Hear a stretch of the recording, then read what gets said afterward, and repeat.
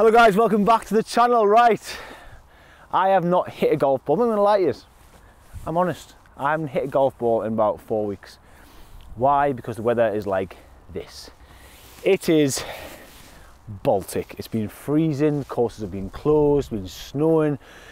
It's been wet, but look, I'm starting to feel a bit bad now. It's like January the what? 24th. We're getting into the year. I can't not play golf any longer. I'm going to have to brave the cold. And then Chris messaged, because we have a lesson a month. You know, if your lesson on Tuesday, bro. I was like, mate. Here we are. It is freezing. But keep working, got to keep working. We have, and I think, like I said, I haven't hit a ball for about 3-4 weeks. I did play it with a close house not long ago, shot like one or two over. Actually hit it quite well.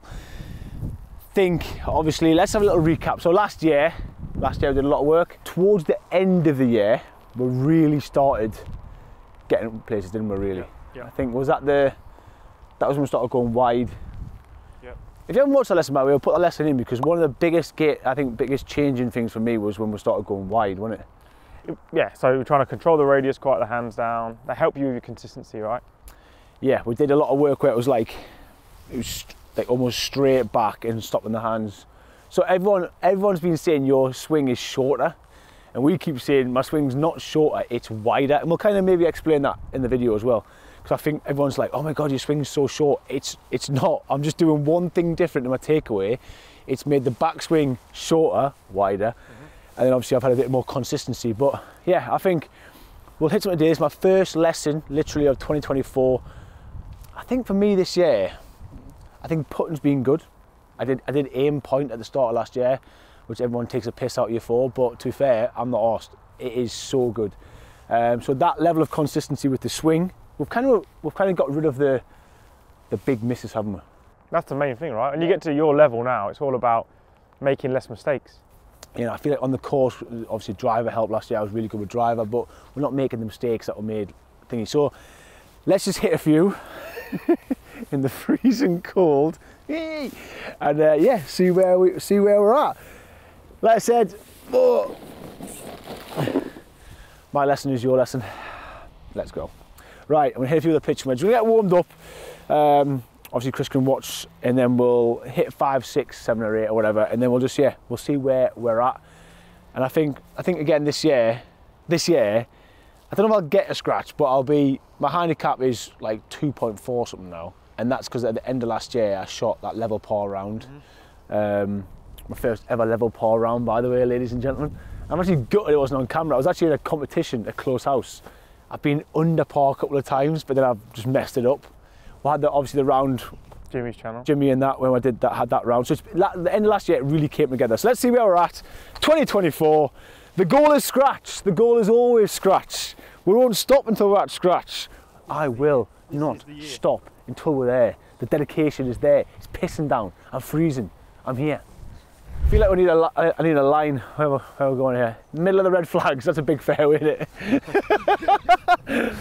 The middle of the red flags. That pylon down the bottom there. That's your target. Straight down the middle there.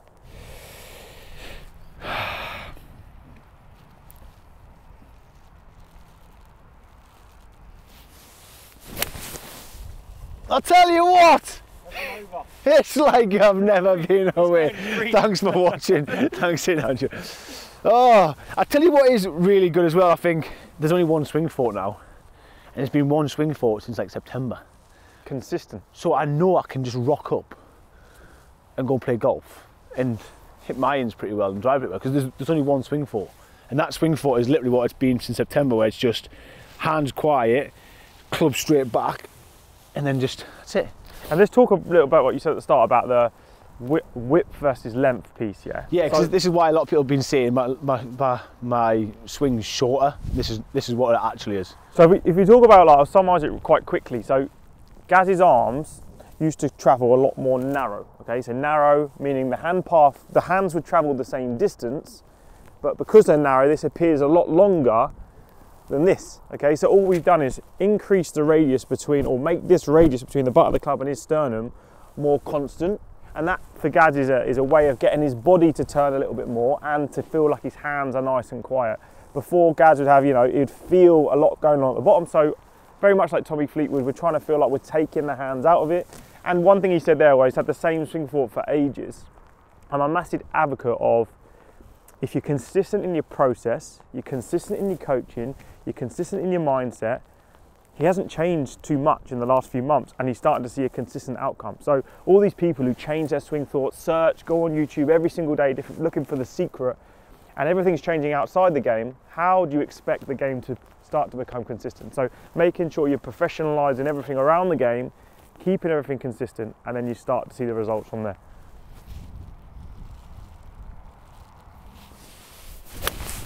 I mean, that. A bit rusty, that one. Good strike. It's very thin. Thin? Yeah, very clean. Bloody hell, what's happening here? We are now on fire. Just to add to the mix of the rain and the sleet, we're now got a forest fire.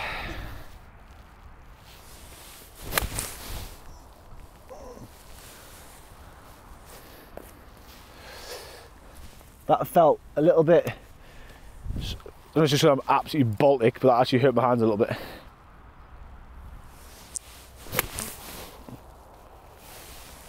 For how cold I am, I'm taking them last 3 strikes all day, by the way. All day. Not bad, not bad.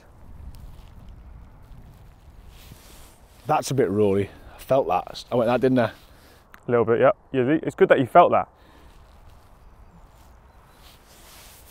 That didn't though. That was actually much better than the other ones, because you think, although you said the ones before were good strikes, there was very much, you know, you're catching it very, very clean. Now, I'm not against shallow divots, but yours is a little bit, and you'll see it here on the camera. Look at this. So at the point of impact. Do you want to screen record these? I've got a good picture. Oh yeah. So as you come down, you can see how the right foot is very much like planted on the floor. There's no movement at all. And watch the foot. It doesn't move, doesn't move, doesn't move, doesn't move, doesn't move, doesn't move, doesn't move, doesn't look at your foot. Oh yeah. So you're stuck on that back foot. Now this could be because you haven't played for a while and you're not moving as free as normal. But what I'm seeing a little bit is at the start it looks really, really good. You can see you're thinking, you're taking longer than normal to pull the trigger. A lot longer than normal. There's a lot of tweaking going on. Here's what it is, that's just because you haven't practiced. Swinging back great. You know, the one you picked up on, it's still that way or perfect, which the second one was. But as you come down, what I see is you're almost turning on the back foot a little bit, okay, and almost giving it a little bit of right hand at the bottom. So you've hit a couple pulls, right? So imagine this, if I get to the top of my swing, I turn on my back foot, pressure doesn't shift that way, and I do this, I'm more likely to add loft, pick it off the top and pull it to the left. That might make sense on driver, that. So you're definitely, you're not coming over, your path would be very good, but because of this, reaction to this, you're adding loft and pulling it slightly, and you're catching it really clean. I would much prefer to see a little bit more penetration, a little bit more ball turn, and the way you're going to feel that is just feeling like there's a little bit more, and we'll find a simple feeling for this, a little bit more lateral and less rotary. So first movement is a bit of a rotation, staying on the back foot. Average tour player shifts 5.5 inches on the downswing collectively, so we need to feel just a little bit more pressure. So the first thing we'll do, just take a very slow practice swing. Okay, set yourself up. You've got a tee in your bag. Yeah. All right, just hit, and just hit that, from there, make a swing and just hit that tee. Just gently, just real smooth. Okay, so you can do exactly the same swings, and then go and get that tee. Good, right? So, yeah, so there was more lateral, right? And I didn't tell you how to do it. The one no-no with this, the big one no-no when people try and shift low point is using the upper center to go get it. It's got to come from the ground. Some people feel it in their feet, some people feel it in their knees, some people feel it in the femur, some in the hip, some even in the rib. Don't care. Just making sure that it comes from the ground and we get this sort of separation a bit. Can I just feel like I just finish my swing with a heel up? Yeah, well that's a feeling that you've liked before, right? Yeah, fine. So let's just check it. So we'll do this drill. So I'll put this roughly to start with 4 inches in front, and you're going to try and move that tee after you've hit it, all right? Yeah. Normal smooth swings. Right, now look at the floor now. That's very, very different to every other shot you've made no mark. And that was so much purer. Right, so your attack angle is going to be more down, the low point would reach more forwards. Yeah. And you've got a different sensation. Now, especially we're in the UK in the winter. The ground is soft, we should be taking a divot. But if you look at this divot, one thing I love about it is it's long and thin. It's not really deep, he's not burying the club into the ground. The club is attacking in onto the ground, but it's nice, long, thin divot. So I love the look of like a £5 note. That was awesome. Did you feel the difference in your hands there? Yeah, I don't know what I did though. Well, no, you just focused on the external factor of getting the tee, right? You don't know what you did, but it was very different to every other shot. So just feeling like you finish your feeling. Same backswing. Okay, not bad, look at the ground. Way different. The last two shots, look, there's interaction with the floor. All the other shots there's nothing. These ain't you, there was just nothing. You were flicking it, and you can see that on the video, right?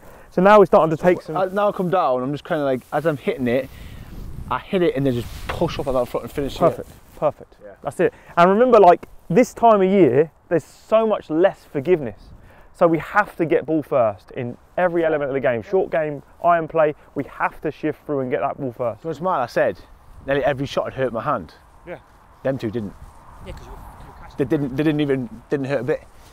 That was good, that. That's what happens when you hit the middle of the face. All right. Okay, same feel, just feel that shift. Not quite as good, but still fine. Look at the ground, still interacting, but that's 3 in a row. Some people get him in the comments here. Look at this untidy practicing. Make a nice line. Oh, yeah. Come on, you're a 2 handicap now. Well, I'm not. I'm probably about a 7. That's just the new handicap system's screwed. Right, so again, same feel. This drill, I love this drill for people. One thing to be wary of, can I jump in 1 second, just for people at home, if you do try this drill, and you're someone who, Gaz doesn't, but if you're someone who comes over the top, as a lot of people do, get something down here. Because what people do to hit this tee is they start to go, right, I can hit the tee, I'll go this way. Now it's really easy to hit the ground up here when I do that, but now I'm gonna hit this. So the aim of the game is to move the tee without hitting this head cover. So we're still coming down on arc, or, you know, from the inside, but we're shifting to hit the tee. We're not spinning the upper torso and getting the tee that way. You can try one with that now. I want to go and stand next to that fire. To show everyone at home. No, don't move it. The whole point is it's there for a reason. All right. Right, now just show everyone how to do it. All right, so focus on just moving the tee, missing the head cover, and that will help you keep wide as well. Keep close to it on the backswing, nice and wide.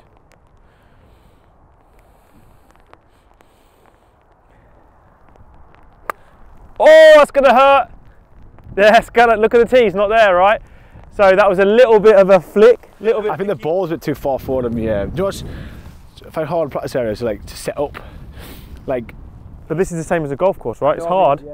But this is if you've got access to a range like this, grass range, unbelievable. Let me aim.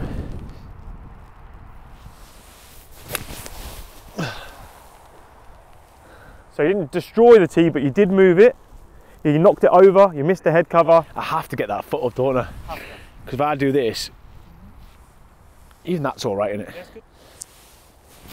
Yeah, so remember when you're getting your foot up, it's not, you can feel it, right? That's it, yeah, there.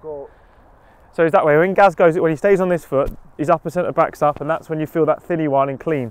Remember when you're getting the foot up, and again for people, I'm not asking him to go this way. What we see with the best players in the world, we see more like a banking first. So as they're shifting, you see how my foot's rolling before it goes onto the toe. It's not going on my toe and I'm not spinning on my foot. I'm banking and then pivoting up from there. Shift across. So that was good interaction with the ground, but do you feel it was slightly groundy? It wasn't forward enough. So you did it, but late. You kind of went like this. I'll hit the ground and then I'll go. I've got to go a little earlier. So when does my foot start moving up? Well, you want to feel the pressure shift. So tour players are shifting forwards before they complete the top of their backswing. So they're going like this. They're recentering here. So the foot actually comes up on the way down? The foot happens as a byproduct of moving the pressure, right? So your feel is the foot, but if you get to the top of your swing for me, right? Great little feel, and I'll swing down, stop next to the ball. Swing up, stop next to the ball. Stop, right. So, put the club next to the ball. By this point, open your hips ever so slightly. You feel this? Yeah. You should be more here at this point. Where am I? Like here? Yeah, you want to be on the floor, right? So one more time, swing to the top, just rehearsing. There you go. And that's what I would recommend a lot for people to understand impact, is learn impact.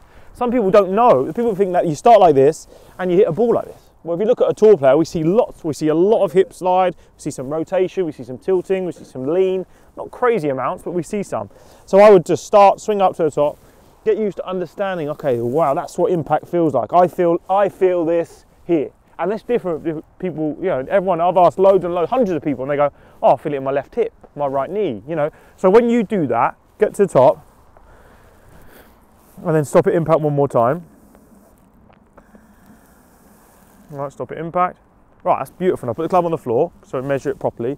This knee can stay here, that's it. Now where do you feel the biggest difference here? Oh yeah, it's more like I'm twisted, but I'm open obviously, my left. Slightly more open. My left foot, a And little you bit. feel the pressure on your left foot? Left knee, yes. So now what we need to do is just do this little exercise, and this is another little one for people. So you do the rehearsal, get to the top, swing down, stop at this position, start here, and again, you're not worried about outcome. From here, you just move away to a little chippy, and then move through. And you try and recreate that sensation, and then build it up, and that's a really classic impact drill.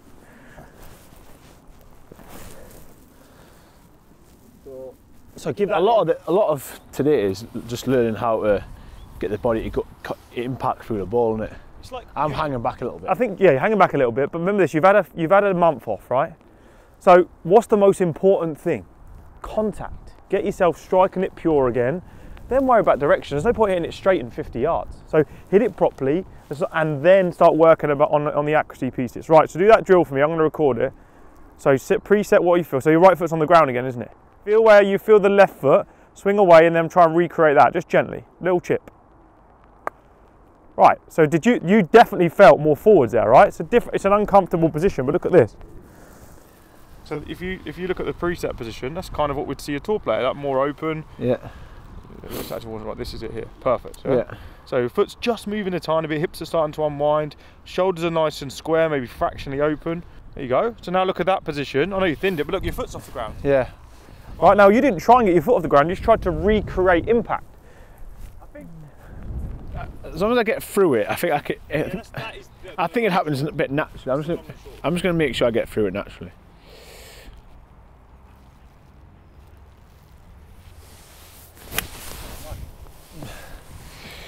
Now interestingly, if you look at that ball flight, if anything that was a 2 or 3 yard push, right? Yeah. So because you've gone more this way, getting through it, your words, you've not hit that back foot spinner, so you're not pulling it. That was much better. I much prefer that.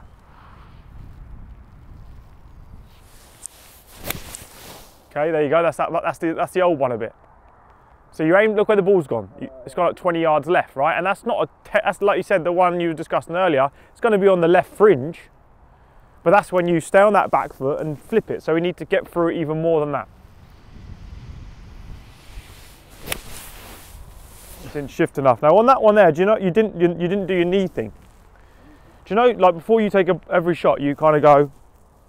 Yeah. You didn't do it there, and I think you should, because you can see your setups. Just look, you can't see your left knee, can't see your left hip, can't see your left shoulder. Feet, so you can look at your feet, and you see everything else is pointing left. Right. So usually you get into that position where you have an actual tendency of sitting over it, and you go and square up. So you can see here fundamentals. We're looking at his alignment, we're looking at his setup, and we're looking at strike. I'm not getting into details around rolly, phase, this, because he's had a month off. It doesn't need to be too deep, we just need to get him striking it, get his confidence back up again. Going to Spain next week, high pressure. Good strike, slight push, much prefer it though, have a look. So firstly, if you look at the setup, now we can see feet, knees, shoulders, hips, all in line. Yeah. Very different to this one. Look, can you see it now? Yeah, but why? Then I push it. Yeah, face is slightly open. Let's have a look. Tiny bit, tiny look. Could have been wider, couldn't you? But look at this. This was your first swing of the day. This was the last swing of the day. Look at the difference in them.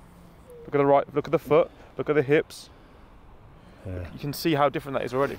A lot of the stuff that I like doing is not like, oh, Gaz, go back, and I want you to come in here, or when you get to here, I want you to feel this. If you look, a lot of it that we're doing is in my setup. So my takeaway, I'm going to go a little bit wider, and then a lot of it at impact of just getting through the ball. Like obviously my feel is just getting through it and getting that right foot up, but none of it's like club here, this, that. We do a lot of stuff in setup and then little tiny feels rather than trying to make it a lot simpler.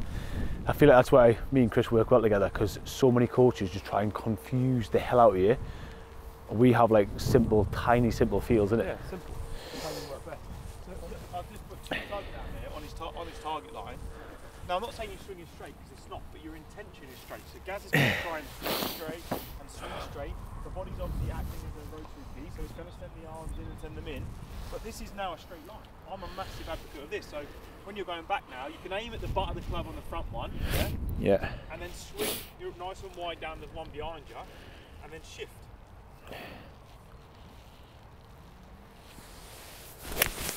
Okay, you didn't shift, but look how straight that is. There's a mud on my face. So I've actually been coming a bit inside, haven't I? Yeah.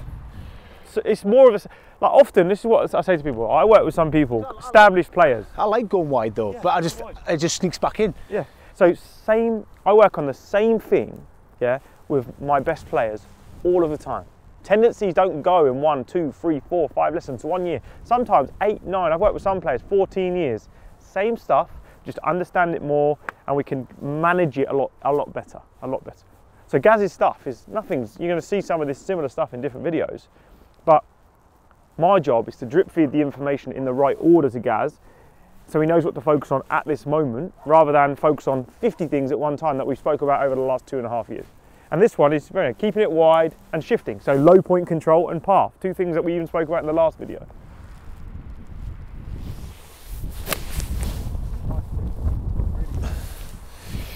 Consistency wise, this is what we said with Chris earlier. If I don't take a divot, right, and it isn't perfect, and I might not thin it, but I might catch it a little bit, the ball still goes straight-ish. It's all right. I can still make a par from them swings I was doing at the start. Don't get us wrong, to get even better, I need to be hitting it like that. But the good thing is, with what we're doing with a takeaway, even if I get stuck on that back foot and catch it a little bit thin, you'll see in the videos, I overdraw it a little bit. It's on the fringe, we'll get up and down for par, yeah, I can still 2-putt. So the thing is, for me, and like you'll see in the videos now, like the colour when we went last time, the consistency is there. There's no big misses. These are all peppered. Really, look down there. Tom, zoom in. I know it seems mad, but these are all just been hit and look. You can see all the balls. They're all between them red flags. That's a green there, and we're 140 out. Mate, I'm getting, you're 2-putting mid and par. Yeah. So even though we're trying to be like nitpicky, and I'm trying to be the literally scratch golfer or the best I can possibly be, it's these little bits that you really need to learn. But I think we'll leave it there. Good lesson. Hope you enjoyed it. Like I said, wide takeaway. Try and get all the way down the line. And I'll show you this as well. So this is what I do. I always had the first of a lesson, we had a track man, and the track man was in the line. And you said, try and hit the track man. You can't, because obviously you can't, everyone comes in with golf, and that's where my swing used to be in here, up, like Chris said, I would swing up here. If I try and get my club to hit that club, it's impossible. Literally, my left arm stays straighter, and that's me at full stretch. Look at that. Look at a 3/4 swing. It's not. If you stop there for a second, look. That's my full swing. This is Gaz feeling wide, but what we look at, take this hand off slightly. We see a right, about roughly 90 degrees in the bend of it, so he's still bending his arm, he's still lifting the arm. Put this one back on. Yeah. This arm, in reality, if you take your body rotation out now, just go back to normal.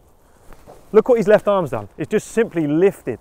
So the arms are a lifting wide component, and the body is the horizontal component. And that's what, honestly, if you want to try one thing, put a club down and just try and get the club to hit the end of the club. It's impossible, but it'll make you wider, it'll make you stretch, and that's my full swing.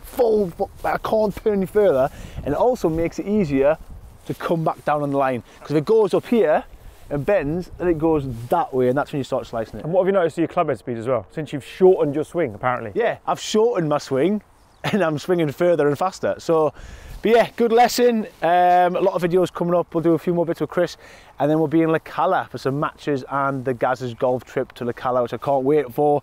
And then there's another one in March to Portugal, Cats. And then yeah, thanks for watching. See you soon.